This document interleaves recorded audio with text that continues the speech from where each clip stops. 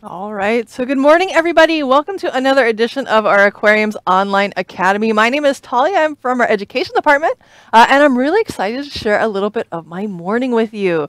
So, today we're going to be doing some exploring. Today, we are going to be exploring two different habitats in our ocean today. Now, if you have any questions during our program today, you are welcome to ask questions. We encourage it. To do that, you are welcome to text in your questions. So we're going to get a phone number up on my screen in just a moment. There it is. You're welcome to text in at this number here, 562-286-1838. If you do have any questions during our program, if you see something that makes you go, I want to know a little bit more about that, you are welcome to text in those questions. If you're watching this program a little bit later, when we are not live, you're still welcome to ask questions. We just ask that you email us instead, and that email address is down below there as well, live@lbaop.org. So those are two ways to interact with us depending on where you are, excuse me, I should say when you are watching our program this morning. So let's try to figure out, first off, what is a habitat? That's kind of a big word really early in the morning. Ooh, I forgot we could do that. Ta-da! That's how you spell it. If you're wondering, how do we spell habitat? Habitat is a really fancy way to say it is a home for an animal. So we're going to be exploring two different habitats this morning, and we're actually going to start off with the one that is behind me here. I do have a team member helping me out today. I have Miss Tiffany, who is controlling all the magic that is behind me. She's also going to be helping pass on your questions to me during our program as well. Whoa! Our giant sea bass knows where the camera is, so sometimes he likes to say hi to it. Oh my goodness, that startled me. But let's start off by kind of waking up our brains a little bit. And let's start off by making some observations about this habitat. Observations basically means we're going to be learning by looking. So we're going to see, what do we notice about our habitat behind me? Does anything stand out to you? Does anything surprise you? What do you see in this home for some of our animals here at the aquarium? This is actually a webcam of one of our exhibits that I'm using as an example of a kelp forest today. So I'm going to get out of the way so you can see more exhibit. And let's see what we notice about this kelp forest here.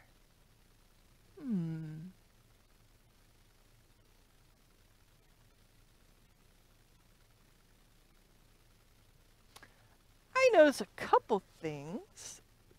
I certainly notice there is a big, big fish coming towards the camera. And that is our giant sea bass. Oh, there's my other one. There's my third one. That actually was beautiful. I was about to say there's three of them. And they all showed up. Awesome. So, those are definitely some of our big friends here in the kelp forest. I noticed, though, that a lot of our fish are kind of not the brightest of colors. I would say maybe they're neutral colors. Hello, Mr. Giant Sea Bass. How are you? There's a lot of grays. There's a lot of kind of whites and creams and browns. And some black as well. But I think that might be a good thing in our kelp forest here, because I'm also noticing that the background has a lot of those same colors as well. There are some big rocks in our exhibit. There's a big kind of rock wall behind. So that probably helps the fish. Ooh, there's our shark going there too, our leopard shark. Awesome. That probably helps our fish blend into their home. So it's probably good that they are those colors. Very cool. I also notice, and maybe you notice this too, that there are some small fish and some big fish. And there's also some things in here that are not animals as well, besides the rocks. There's also all this green stuff here. And those are examples of kelp.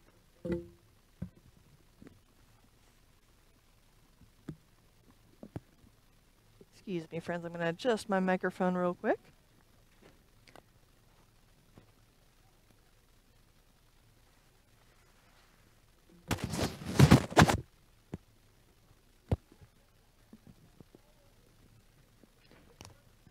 So let's take a moment. If we're looking at a kelp forest, we should probably also figure out what kelp is. So let's take a closer look at some of the green stuff here. Maybe we can figure out a little bit more about what is kelp. This is kind of what it looks like when it is in the ocean. And again, if you have any questions during our program today, you are welcome to text in those questions to that number on your screen. So this is what it looks like when it's floating in the ocean. You can see the motion of the ocean and all the beautiful sunlight coming down as well. So kelp is an algae, and an algae is basically means you're kind of like a plant, but you're a little simpler than a plant. So in the bottom, they don't have roots like a flower does or a tree does. They instead have something that acts more like an anchor. It's just kind of sticking the kelp into the ground that's underneath that, and that's called the hold fast, because it holds fast, it sticks on to the rock or the ground that's underneath it. And the kelp is going to grow all the way up from that, all the way to the surface. So just like a flower or a plant, they are going to be getting their energy from the sunlight. They use photosynthesis to get their food instead of consuming food like you and me. And what's neat about kelp is it grows very, very quickly. It can grow 2 feet in a day in the right conditions. Can you imagine that? That's a lot, 2 feet. So can you imagine if you were a baby and then the next day you woke up and you were the size of a toddler? And the next day you woke up and you were the size of a little kid? And the next day you woke up and you were the size of your mom and dad? And the next day you woke up and you were the size of like a basketball player? And you kept going from that, and you're like, oh my goodness, I am 3 days old and I am very, very, very, very tall. So that's what kelp does when the conditions are right. It actually grows taller than the water is high. It actually flops over on its side, and then it keeps growing horizontally like that. So it can grow an amazing amount in a very, very short amount of time. Now, it is also a great home for a lot of different animals. It kind of has layers to it, a little bit like a rainforest does. The top, where the sunlight is, gets very, very thick with all those overlaying blades of kelp, which is kind of like their leaves. And it's a great hiding spot for young fish, for teeny, teeny, teeny, tiny fish. The middle, you can see, is a little bit more open, so that's great for some bigger fish to hang out as well. Even seals and sea lions like to kind of play, in sort of the middle part of the kelp.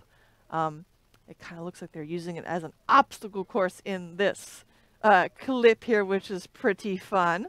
And then the bottom is a great home for a lot of different animals as well. Even that holdfast, that sort of anchor that kelp has on the bottom, it has all sorts of little nooks and crannies. So you can have just hundreds of little teeny tiny invertebrates, things like worms and crabs and snails, just living in the bottom portion of that kelp.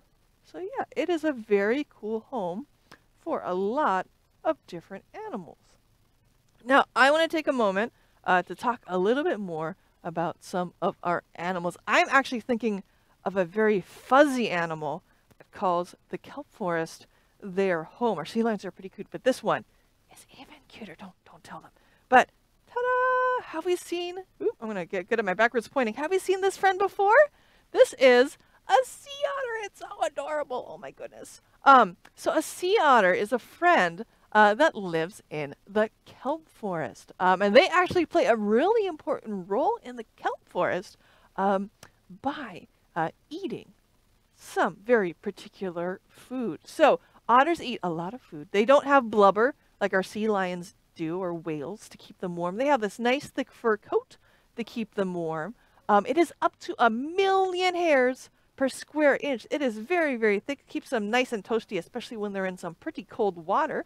And not only is that fur keeping them warm, they're also eating a lot of food, and that's kind of warming up their bodies on the inside. So otters can eat 1/4 of their body weight every single day. And to put that in perspective, what that means is if I weighed about 100 pounds, I would have to eat 100 quarter-pounder hamburgers every single day. That's a lot of food. So yeah, I could definitely not keep up with our otter friends. So they eat a lot of food to help them keep warm. And as they're growing up, they kind of figure out what their favorite foods are. They realize, I am the best clam catcher. I am the best snail catcher. I am the best urchin catcher. And they start specializing a little bit in what they like to eat.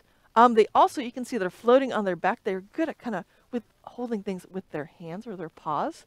They also use tools to help them out, because a lot of things that they like to eat are things that are in hard shells, like those crabs and clams.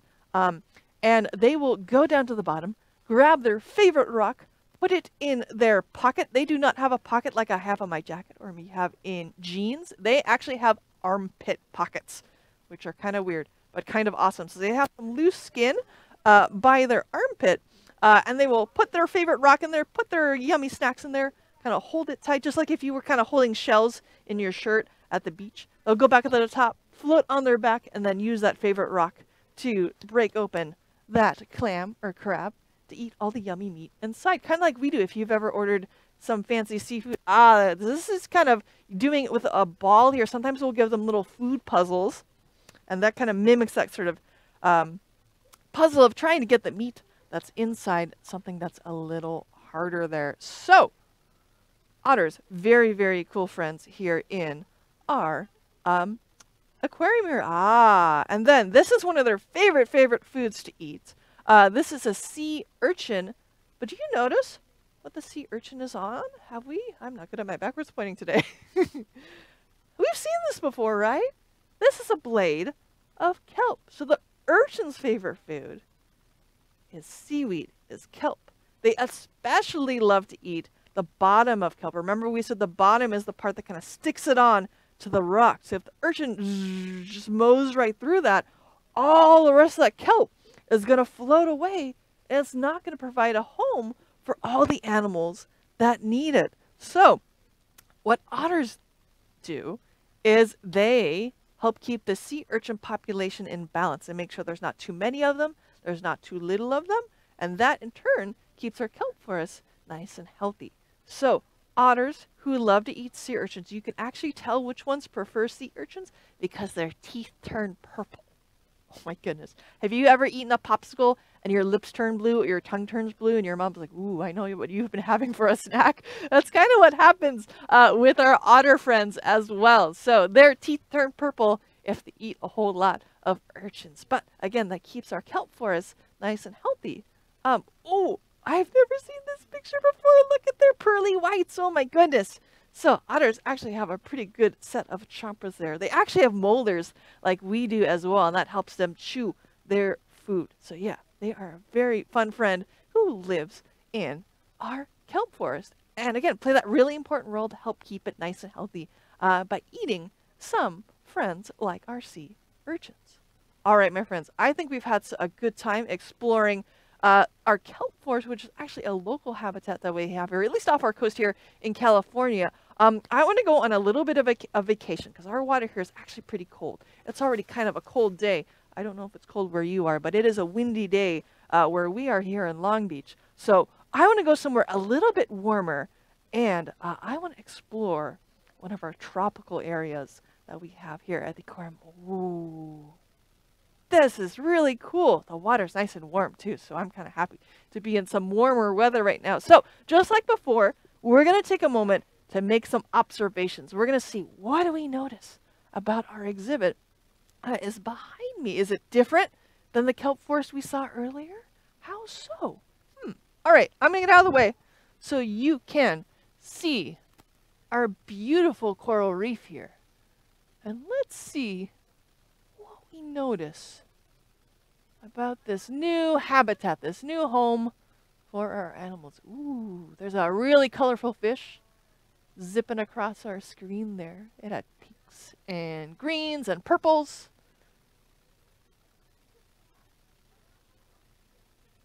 I know, there it goes again. That is like a rainbow fish if I ever did see one. Very cool. I notice we still have some kind of rocky structures here. I think somebody just bumped the camera. That was funny. But I also notice it's a lot more colorful, not just the fish, but the surroundings as well. So I noticed that our coral is a bunch of different colors. These kind of, there's two in the middle there that kind of look like fans. There's some lumpy ones or ones that kind of look like the branches of trees. And our fish are really colorful as well. Ooh, there's a red-toothed triggerfish going to my left over there. He has little red vampire teeth. He's pretty cool. But again, that would be a good thing. So just like the kelp forest, our fish are colors that help them sort of blend in to their home. Hello, Mr. Parrotfish. There it goes.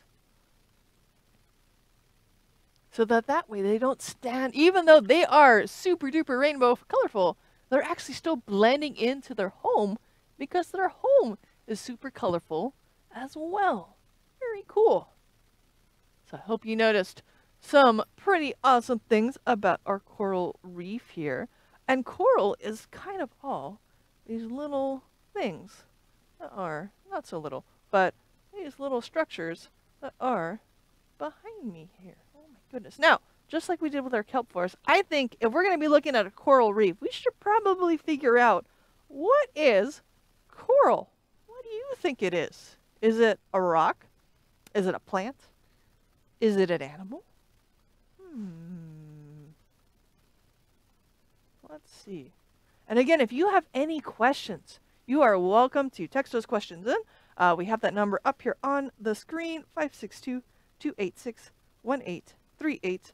Or you are welcome to, again, email those if you're watching this later when we are not live this morning as well. So let's take a closer look at coral. I noticed there are definitely some fish hanging out in all the little nooks and crannies of coral.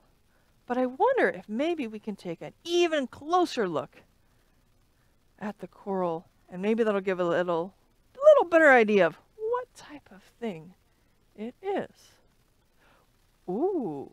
Okay, so Miss Tiffany zoomed us in, and this is what coral looks like if you zoom in really, really close to the... Not just yet. Yeah.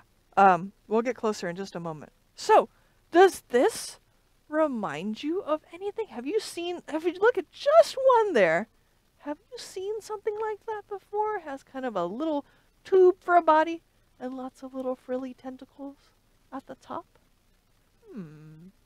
This kind of reminds me of sea anemones that I see in our tide pools, and there's actually tropical ones as well. If you think about clownfish, they like to tuck into their home of a sea anemone as well. So they're actually related to each other, corals and anemones. So coral is actually an animal. I know it doesn't look like an animal at first. You kind of have to go look a little bit closer to see it. But it is an animal living inside kind of a structure that it makes for itself. So I like to think when I'm looking at a piece of coral, I'm not just looking at one animal. I'm looking at lots and lots and lots and lots of little animals all together. So I like to think of it as kind of an apartment building, and then each little kind of stalk here, each little polyp of the coral lives in a little apartment in the apartment building that they actually make themselves. They secrete this hard structure that sort of, or this substance that kind of hardens around them to give the coral their different structures. Now, I need to tell you that the coral is not alone. The coral actually lives with a little roommate in its tissue. And I'm wondering if we can zoom in a little bit more. Oh my goodness, to see it. So if we zoomed in even closer to coral, this is kind of what we'd see. So we're still kind of seeing a little bit of what we saw before. We're still seeing these little polyps, these little things that look like teeny tiny little sea anemones all over the place. But do you notice in their tissue, in their kind of skin, all these little polka dots here? These sort of little brown dots there and there and there and there and there and there and there and there and there. Those are the coral's roommate. Now the coral's roommate has a very long, fancy name. I think it's funny that something so tiny has such a long name. So inside the coral lives a little algae. Now we heard that word before. That's, again, kind of like a plant, but a little bit simpler. It lives a little algae called zooxanthellae. Ooh, great. That is how you spell that very, very, very long word. Zooxanthellae is the little roommate that lives with coral. Now, they actually have a really important role to play because they kind of work together as a team. So those zooxanthellae provides food or sugar for the coral to eat, and then the coral polyp provides a little home for the algae to live. Now we noticed in our exhibit that the corals were different colors, right? We saw some red coral, some blue coral, etc., etc., etc. That is thanks also in part to the little zooxanthellae that live in the coral polyps. Different types of zooxanthellae live in different corals, and that's how you get different colors of corals. I think that's super duper cool. I didn't know that before. So, ta-da! That's how we get different colors of corals, is thanks to their little roommate here. That's pretty cool. Now, we have a little bit more time before we say goodbye, so I want to take a moment to talk about some of the really cool animals that live in our coral reef. And I actually want to focus on, first off, on one of the animals we saw before, and it's a fish with a very special mouth called a parrotfish. I have a couple different types of parrotfish hanging out, but this is the one we saw before that I thought looked very rainbow. This is what it looks like when it's not going on a swim as much. But this is a type of animal called a parrotfish. Now, I agree that it is very colorful, like a parrot. There's definitely lots and lots of rainbow going on. But another thing that parrots are known for, besides having feathers, my fish friend does not have feathers, but they have a very special mouth, right, as well. Birds, one of the things that makes a bird is their beak. Wow! And this is what the parrot's fish mouth looks like. So they have a little bit of a beak, kind of like a bird does. So what they use this very special mouth for is they actually eat coral. Oh my goodness. Now you might say, wait a minute, isn't that bad for the coral? But again, just like the otter before, they help keep corals in balance. So they will actually make room for new corals to grow as they are grazing around and munching on some coral. Now they're not eating the hard house that the coral lives in. They're trying to get all the little munchy little polyps inside. But the other fun thing about the parrotfish, I hope I can share something kind of cool but kind of gross with you this morning. I know it's kind of early, but when they are munching on the coral polyps, they are also getting a little bit of that house in them. It's hard. They're not going to digest it. So they are going to have it come out the other end as sand. So if you've ever been to a nice tropical white sandy beach, a lot of that is very finely ground up coral. And you can in part thank parrotfish for providing a little bit of that ground up coral for those nice tropical sandy beaches. So I think it's very cool that one of the other things that parrotfish do is, besides helping keep coral reefs nice and healthy, they also help provide a little bit of sand for that area, which is kind of cool, but just a little gross, but that's okay. So a parrotfish is a very fun friend that lives in our coral reefs. I do want to talk about one more fish that lives in the corals, and this one is actually a shark who might not live up to its name. I'm wondering if, Miss Tiffany, we can look at a zebra shark.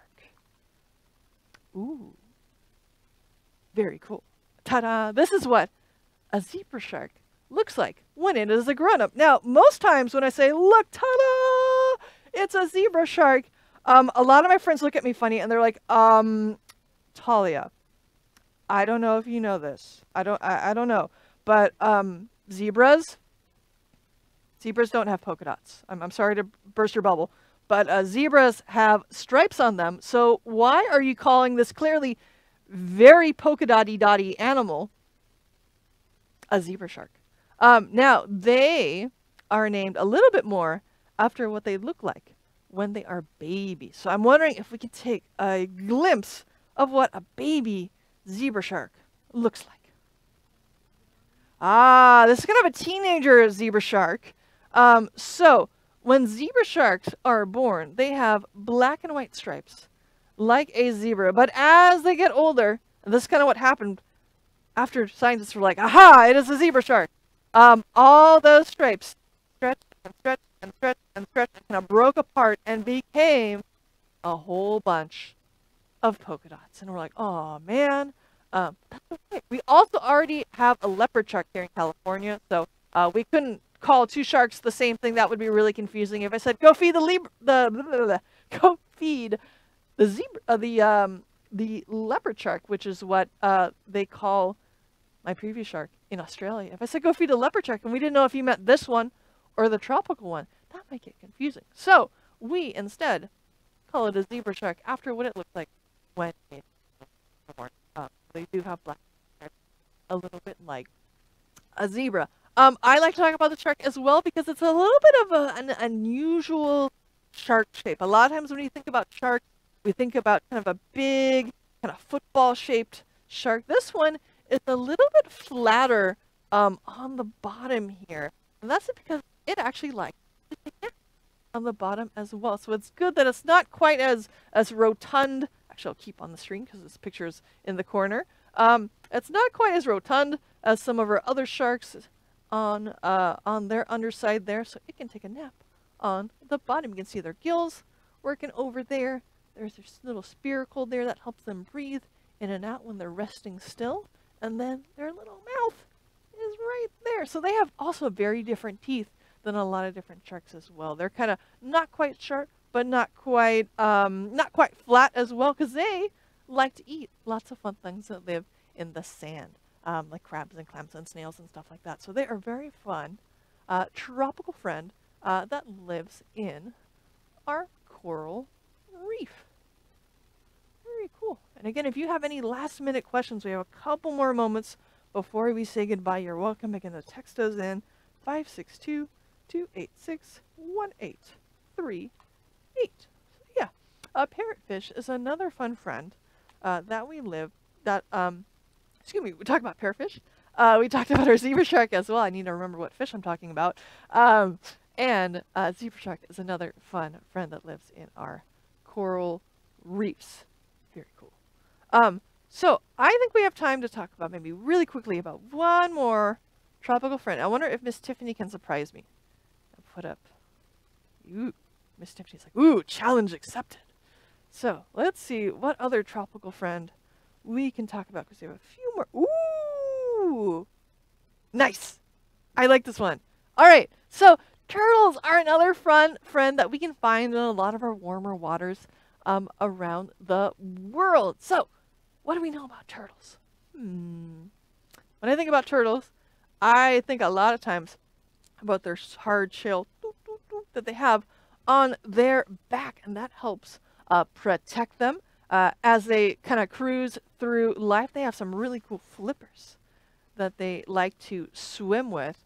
And the other thing I think about when I think about turtles is I think about when they're babies. So turtles actually go on this amazing journey. They remember the beach that they were born on. Isn't that cool?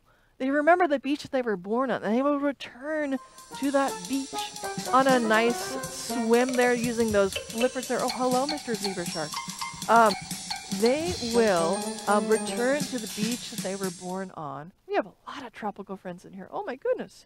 There they are. This is one of ours at the aquarium here. They were getting some lunch, it looked like, because one of our aquarists put a little target in to munch on some food. So they like to eat a lot of soft things. I believe, if I remember correctly, they like to kind of shift from more plant food when they're younger to more squishy things when they're older. So they like to eat things like sponges and sea jellies when they're a little bit more grown up.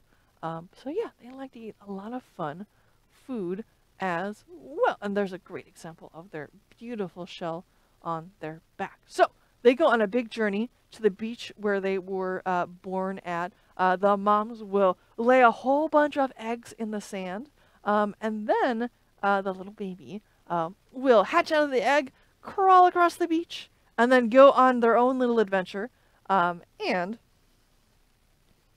when they are all grown up, again, return to the same beach that they were born at. So a turtle is another fun friend that lives in some of our tropical waters. Very cool. All right, my friends, we are just about out of time, so I want to thank you so much for spending a little bit of your morning with me. I hope you had fun learning about our 2 different habitats this morning. We learned about our kelp forest, and that it grows very quickly.